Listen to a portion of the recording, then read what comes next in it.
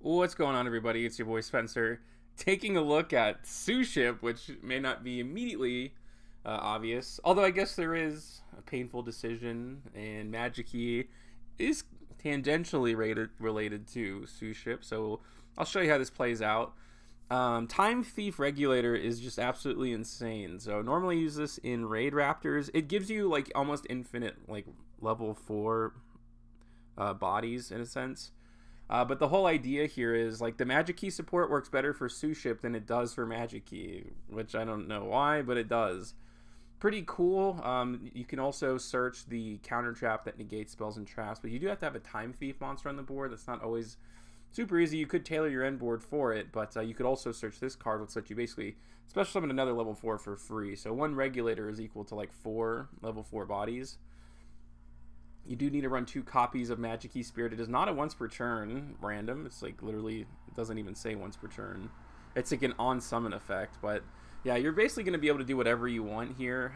So Small World is also like a really good bridge because they're just like really awkward types. Like almost none of them line up with anything. They're level 4s with weird stats, and they're like fire aqua monsters. So you're never really going to have that issue. So the new Suship support that came out fairly recently actually makes all the difference in the world from the last time I played this deck. It basically lets your opponent let you add 1 to your hand. Now, at this point, I should have activated it now in search, so obviously this is just a test hand, so it's not super important. But the idea here is that you have all these rank 4 extenders that only work with normal monsters, ironically. So this is like probably the only deck where you can do this, but yeah, this is a once per turn, like a soft once per turn. So if you have multiple copies, you can just do it twice. So yeah, pretty cool. So your whole board can actually be full of monsters. I'm going to show you something too. You're actually going to have every zone on your board full of things, which can be kind of bad, but I'll show you a case where it kind of, you can basically work around it. You just get to keep adding stuff over and over again. So double Utopic Future, which can be good for graveyard and hand monster effects.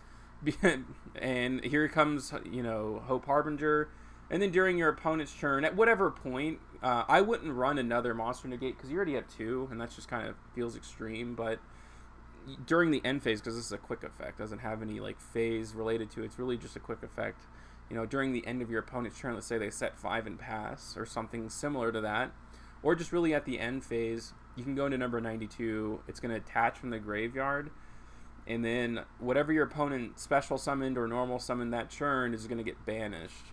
It's set or normal summon or special summoned, yeah, which is crazy. Like it counts as like for back row, not just like setting monsters. It's really actually a kind of insane card, to be honest with you.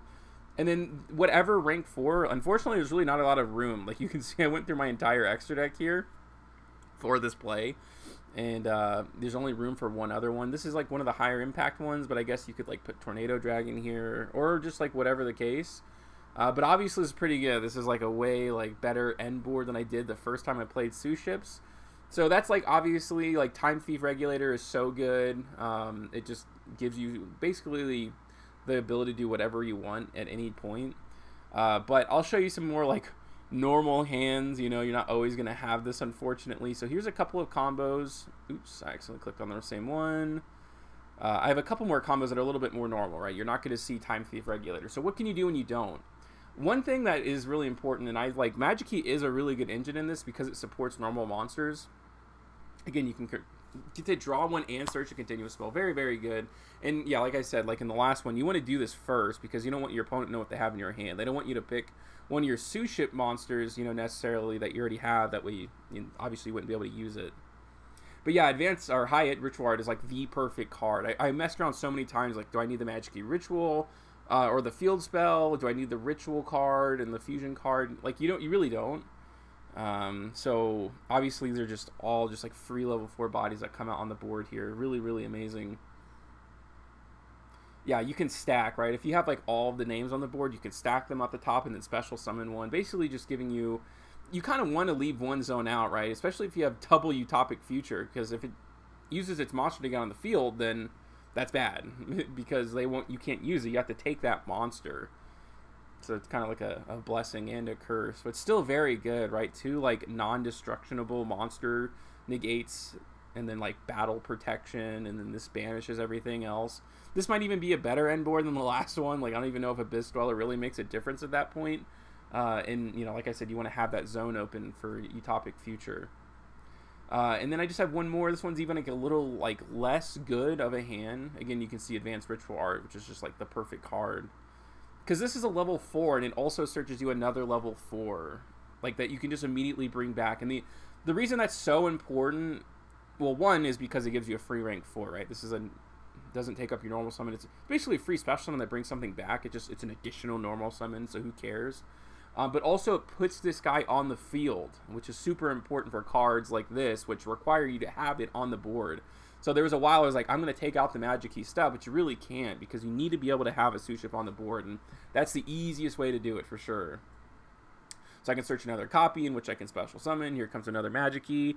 You can add it back from the graveyard, actually, which is really cool too. And then I can just bring something back from the graveyard. And this is a once per turn too, so it's like, you know, it's a decent card for extension and follow-up. So again, this isn't like the best end board, but I feel that it's pretty good for Suships, right? Like, normally it's like blind going second deck, at least that's the way I've seen it traditionally. And to see it like this is pretty cool, where it's a little bit more high impact, you know, something else that you can do, you know, during your opponent's turn, especially if you're playing something like Labyrinth, right? So yeah, that is a quick look at Suships. Let me know what you guys think about this in the comment section down below. Other than that's going to do it for today's video, and I'll see you guys next time.